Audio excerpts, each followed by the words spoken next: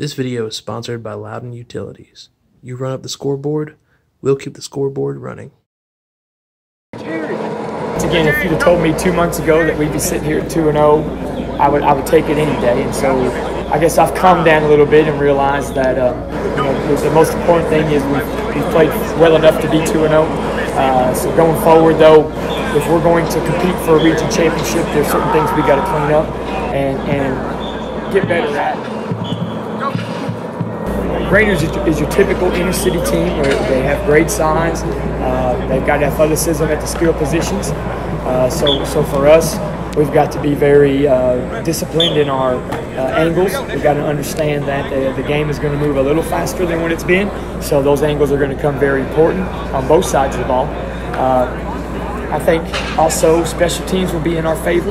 So taking advantage of some of their special teams' weaknesses can prove valuable for us as well. 4 minutes.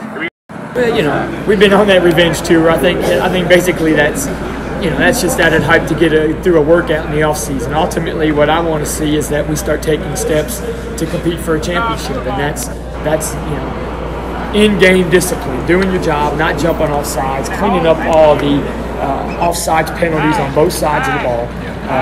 Things that you just can't hurt yourself. It's one thing to go against somebody and they beat you, but these are things we have control of. These are discipline problems, and so those are the things I'm focused on.